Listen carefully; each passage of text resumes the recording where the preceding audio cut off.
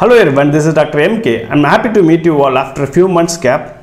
And before starting the video, I'd like to share an important thing with you all, that our channel has crossed 1000 subscribers, and I would like to say a big thanks to you all for subscribing the channel and supporting our channel. And I also ask you to share the videos with your friends and ask your friends to subscribe the channel. And I also try to post the video in a regular base intervals. And thank you once again.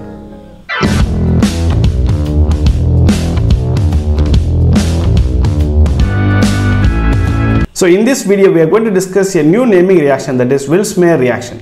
This reaction is otherwise known as Vilsmeier-Haack reaction, which is otherwise called as Vilsmeier Formylation reaction. So all the three names represent the same reaction only. The Vilsmeier reaction was reported in the year 1927 by Vilsmeier and Haack, which involves the reaction of arenes, which are generally electron rich in nature, to undergo formylation to produce the corresponding aldehydes. With this basic introduction, let me explain the reaction in detail with you all.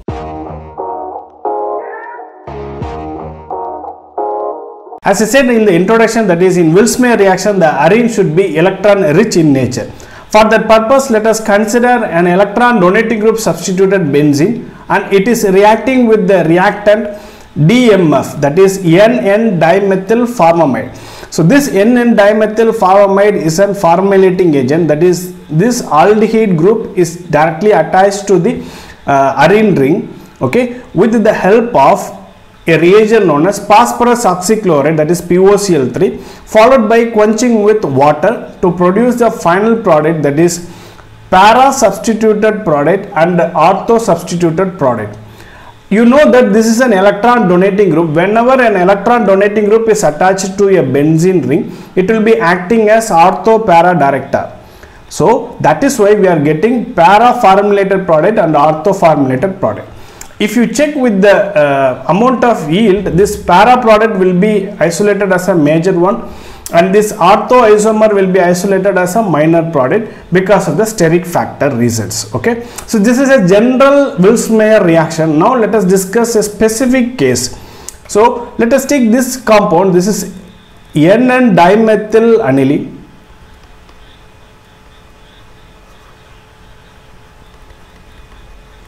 and it is treated with the standard reaction condition, that is DMF POCl3 followed by water quenching to provide the final product. This is 4-dimethyl amino benzaldehyde. We know this is an amine group and this will be acting as ortho para director. But it is not a simple amine group. This is a dialkyl substituted amine group. That means it is a bulky group. So the reaction at ortho position is less possible because of the steric reasons. So you are getting exclusively para product as a major one, and this is the reason for the reaction. Okay. Now let us discuss the mechanism of this reaction. So initially what will be happening is this nitrogen lone pair on DMF will be involving in conjugation. As a result, this oxygen atom will be gaining a minus charge. Okay, so this oxygen minus charge will be attacking this phosphorus atom. As a result of this pi electron between phosphorus and oxygen will be shifting towards the oxygen atom.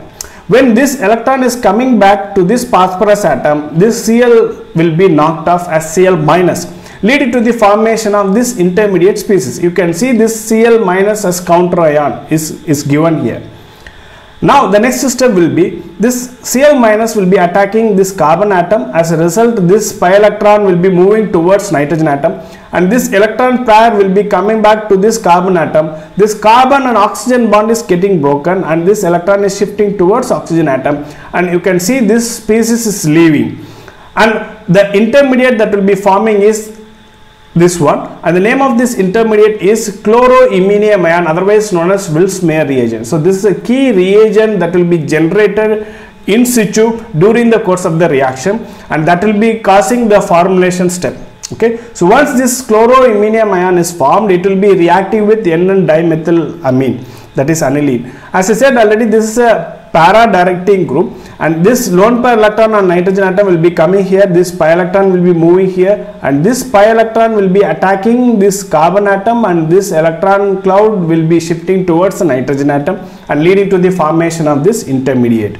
Now the next step will be the aromatization of this benzene ring. So for that purpose, this carbon hydrogen bond is getting broken, and this electron is shifting towards this carbon atom, that is carbon carbon single bond, and this pi electron is shifting towards this carbon carbon single bond, and as a result this nitrogen is gaining its lone pair of electron, and as a result of this you can see this benzene ring is regenerated, that is aromaticity is gained by the loss of the proton. Now you can see here this part, there is a carbon atom in which a nitrogen atom is connected, as well as a leaving group chlorine atom also is connected, and we know that chlorine is a very good leaving group and nitrogen is having a lone pair of electron. So next step will be this nitrogen lone pair is coming here, and this Cl is leaving as Cl minus. So you can see here this chloride will be knocked off and leading to the formation of this imine. So next step will be the hydrolysis of the imine group. So you can see here, when this imine is reacting with water, the lone pair electron on oxygen atom is attacking here, and this pi electrons will be moving towards nitrogen atom, leading to the formation of this intermediate. You can check here, and this oxygen atom of water molecule has donated a pair of electron. As a result of this, a positive charge is generated at this intermediate, and this nitrogen is becoming neutral, so that this lone pair is regenerated. Okay, the next step will be the protonation of the nitrogen atom. So for that purpose, this lone pair is taking this hydrogen atom, and as a result this electron is moving towards oxygen atom, leading to the formation of this intermediate. Now this oxygen becoming neutral, and you can see here it gains a pair of electron and a lone pair is regenerated. You can check this part becomes a very good leaving group.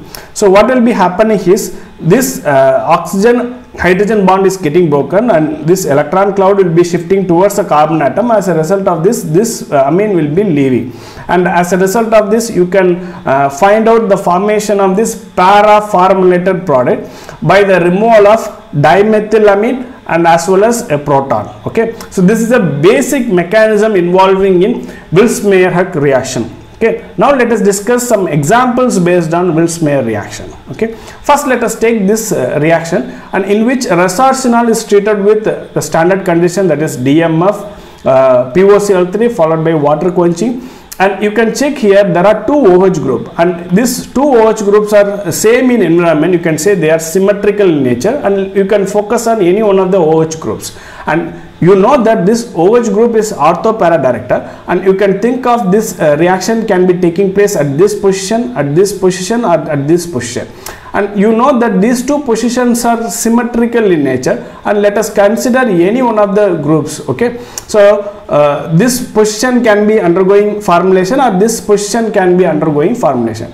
So let us take that left part of this molecule, that is this one. Okay, so you can see here there are two OH group, and if you are introducing a CHO means it will be causing steric hindrance. So the reaction at this left position will be less possible, and this reaction will be undergoing at this right hand side and leading to the formation of this formulated product. Okay. So now let us take a next example in which a substituted coumarin system is treated with the standard conditions, and you can see here these two rings are similar, more or less similar to each other, though the molecule is called as coumarin. So you can see there are there is a benzene ring, substituted benzene ring, and these two are symmetrical, more or less symmetrical in nature, and the same concept is applied here. So the reaction at this position is less possible, and the reaction is at this position will be more facile and leading to the formation of the corresponding formulated product. Okay, so now let us discuss the next example. This is a 2-ethoxy naphthalene system. So this is C1 position, this is C2 position, that is 2-ethoxy naphthalene system, and it is treated with the DMF followed by POCl3 and water quenching. What would be the product? And in naphthalene we know that C1 and C2 positions are reactive towards electrophilic substitution reaction, and this Vilsmeier reaction basically an SCER reaction, that is electrophilic aromatic substitution reaction. And among C1 and C2, C1 is more reactive in terms of naphthalene molecule is concerned. Okay, so already that C2 position is blocked, so the reaction has to take place at C1 position only. So exclusively we will be getting that C1 formulated product. Okay, so now let us discuss the reactivity in heterocyclic compound. So you can check here, there are two molecules that are connected each other by a single bond, that is this moiety is said to be pyridine and this moiety is said to be pyrrole. And as I said already, in Vilsmeier reaction, the ring which is electron rich will be undergoing formylation. And if you check the electron density of pyridine and pyrrole, pyrrole is more electron rich in comparison with pyridine. So the reason is, in pyrrole, this nitrogen lone pair will be involving in conjugation. As a result of this ring gains more electron density. So that is why pyrrole ring will be undergoing formylation. Okay, so what is the position will be undergoing formylation? And you can see here, this is 1, 2, 3, 4, 5. So you can see here that electron density will be maximum at C2 position or at C5 position. Both are symmetrical in this molecule. So the formylation will be taking place at C2 position. And you can see here this C2 position, this is 1, 2, 3, 4, 5. The second position is undergoing formylation. Okay, so far we have discussed the introducing of aldehyde functional group. Now let us discuss the introducing of keto functional group using the same Vilsmeier process. So if you want to introduce aldehyde group, means you need to use DMF as a formyl source. Suppose if you want to introduce keto group, means you need to use the following reagent, our reactant system.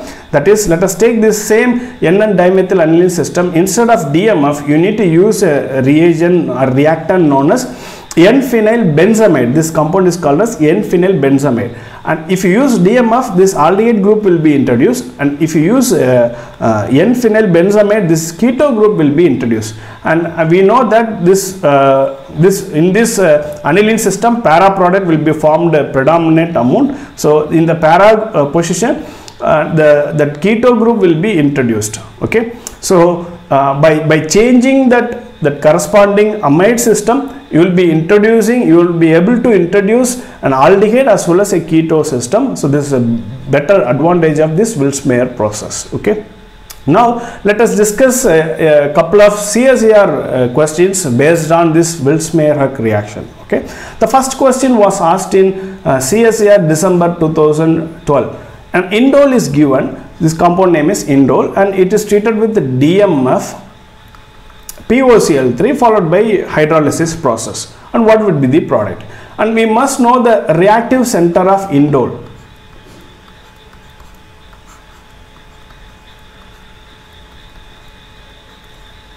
And this nitrogen lone pair will be involving in conjugation. As a result of this pi electron will be moving towards this carbon atom, and as a result,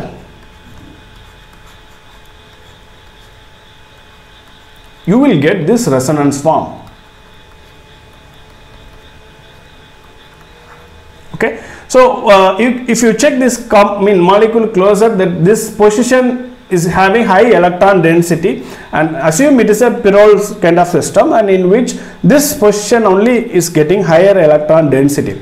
So that means this is first atom, that is nitrogen, this is 2, that is 3, that is C3 position is getting high electron density. So this will be undergoing formylation reaction. Okay, so already we have a DMF POCl3, and when they react with this together, it will be forming chloroiminium ion. So that will be reacting with the third position of indole. As a result, that C3 position will be introduced by the aldehyde group. And if you check with the option, so you have only one option, that is this one.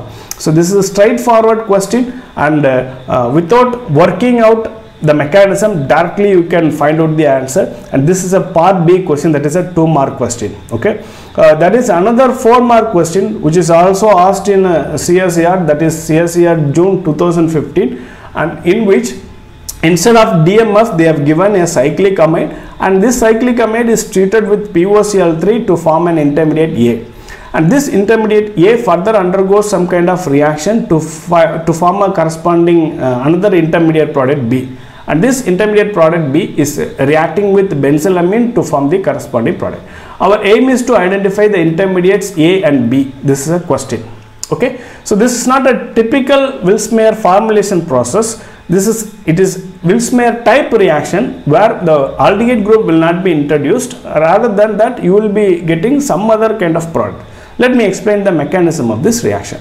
The first step will be the lone pair delocalization will be taking place from this nitrogen atom to C double bond O. As a result, you will be getting this resonate form.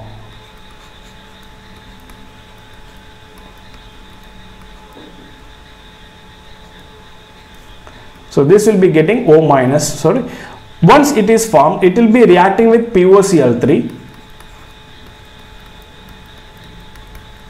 So this will be attacking here. So this electron will be moving here. When it is coming back here, this will be leaving as Cl minus. So here nitrogen, oxygen, phosphorus double bond O, chlorine and chlorine. Okay, so since this nitrogen has donated a pair of electron, a positive charge is generated on this pyridine system, that is pyridinium ion will be formed. Okay, so the counter anion will be Cl minus. And if you check with the option, you have only one option that is having this intermediate A. This is intermediate A. So if you check with the option, there is only one answer. That is the correct one, and you can see that is option 3 is a correct one. So with this itself, the 4-mark question is solved. Okay, but our aim is to solve the question completely. So the next step would be the attacking of Cl minus. The Cl minus is attacking this carbon atom, and this pi electron will be moving towards a nitrogen atom. So you will get nitrogen, and which is gaining its lone pair of electron. At one end you have a chlorine atom, at the same end you have oxygen, phosphorus double bond O, Cl and Cl. The next step would be this nitrogen lone pair is coming here, and this electron is shifting towards oxygen atom. As a result, this species is leaving.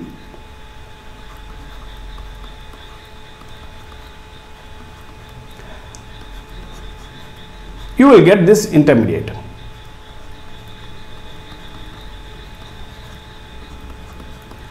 So the next step will be the removal of proton. So since nitrogen is carrying a positive charge, this electron is cloud is shifting towards nitrogen atom. As a result, hydrogen is leaving as H plus, and this will be protonated by this PO2Cl2. Okay, so let us assume in this way, and leading to the formation of 2-chloropyridine. The compound name is 2-chloropyridine. So this is an intermediate product B. So this is a question. Okay, now let me explain the final step also. So in this case, a benzylamine is reacting with this 2-chloropyridine. So let us take this benzylamine. So this nitrogen lone pair is attacking here. This electron is shifting towards the nitrogen atom. So this pyridine nitrogen is getting minus charge, and you have here that is Cl, other side you have N, hydrogen, and CH2 phenyl group. Okay, so since this nitrogen is donated a pair of electron, it gains a positive charge. So the next step would be this minus charge electron is coming here, the leaving group chlorine is knocked off. Simultaneously, this hydrogen atom, this one of the hydrogens of which is connected to nitrogen is getting removed. So that is, it is removed as H plus, and you would be getting the final product, that is pyridine system. Here you have nitrogen with hydrogen atom, and you have CH2 and phenyl. So this mechanism is almost similar to a reaction known as Chichi-Babin reaction. So that is why this reaction is so important, and this is not typical, as I said already, this is not typical Vilsmeier formylation reaction. It is like Vilsmeier type reaction. Okay, so that's all. So guys, I hope this video is very much useful to you. If you learned at least few things about Vilsmeier reaction through this video, I'll be very much happy, and I'm glad to see your experience in the form of comments. and you can like the video if you find the video is very much useful.